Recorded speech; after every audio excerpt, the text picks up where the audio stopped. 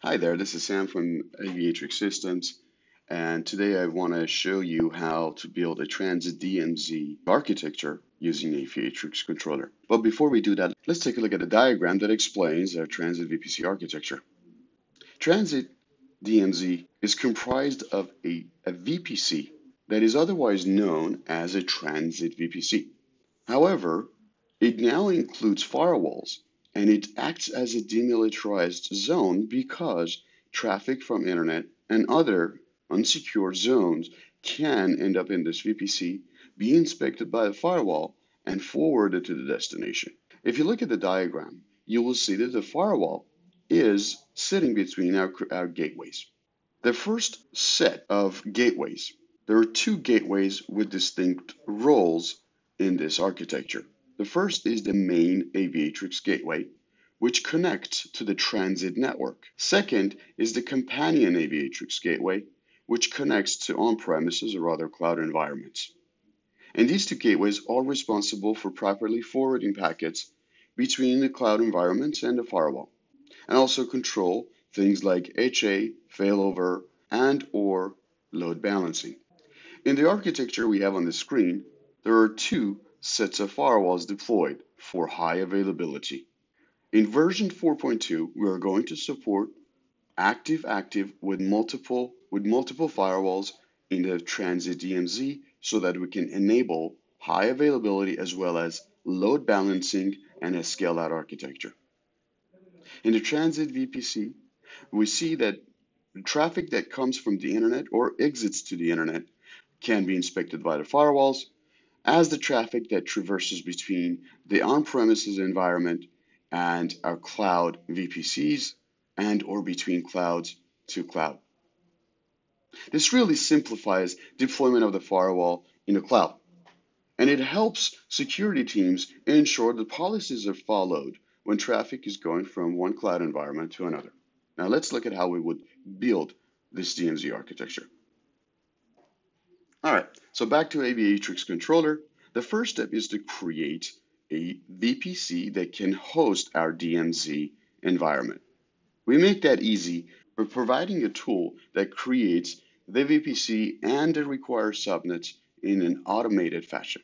This is under Useful Tools and Create a VPC. So we want to go ahead and create a VPC, give it a name and its subnet block or CIDR block, and then we'll go ahead and make sure that the Aviatrix Transit VPC is checked, and that will go ahead and create the VPC for us.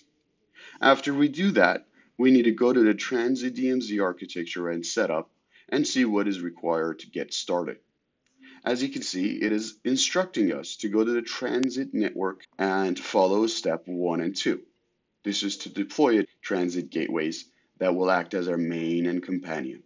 So we go to the transit, setup, and then here we're going to launch a transit VPC gateway. What's important here to make sure that we pick the right VPC, and then for the first set of the companion and main gateway, we want to make sure that we pick the same AZ. So the public management subnet here is the subnet that we use for the management public subnet that our gateways will be deployed to. Let's say if I pick the US East 1A, I want to make sure that the main gateway and the companion gateway sit in the same availability zone. For example, I have a main gateway deployed here. If we were to enable high availability for that gateway, I need to make sure that this one is deployed in the public management subnet 1B. Our VPC creator tool automatically creates a duplicate of every subnet in a different availability zone to ensure ease of enabling HA for customers. Remember, the Transit DMZ architecture can work with Aviatrix Transit Gateway or AWS's Transit Gateway. In this demonstration, we are going to talk about a TGW orchestrator workflow.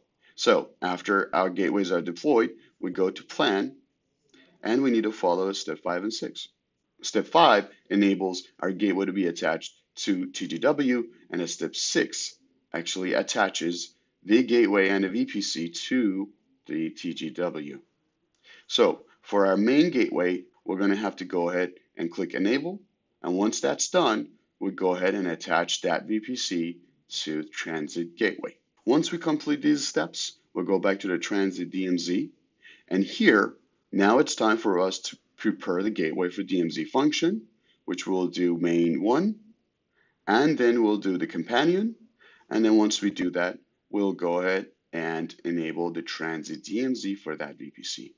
In this step, as obvious, we need to make sure we pick the main gateway and the companion gateway and then click enable.